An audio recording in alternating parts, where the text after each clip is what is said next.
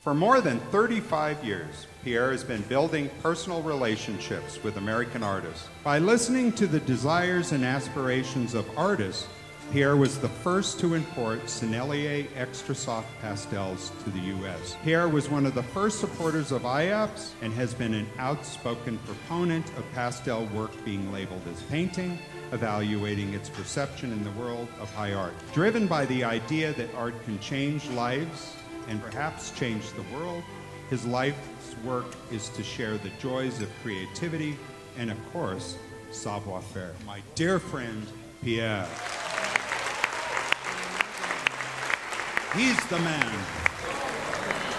This group has the most generosity, camaraderie, friendship, supportive, and it's thanks to your creativity, to the dynamic of the American soul that Pastel grew here. Sennelier, we opened the store in the 1880s and started to make the product. For many of the Impressionists, we found an old set of Pastel of Sennelier from 1900 that Jimmy went, and I went with him to give it to the Met.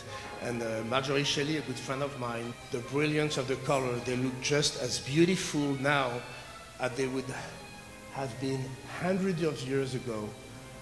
There is nothing in them that oxidize and yellow. Basically, pastel is the most archival colors you can get in the arts. And you can see that painting, it hasn't changed. After 300 years, pastel painting, they haven't changed. They haven't been restored. There's no varnish, nothing. And you can see them, they are still glowing. Marie Cassatt, of course. This is a set of Sennelier pastel that Degas offered to Marie Cassatt.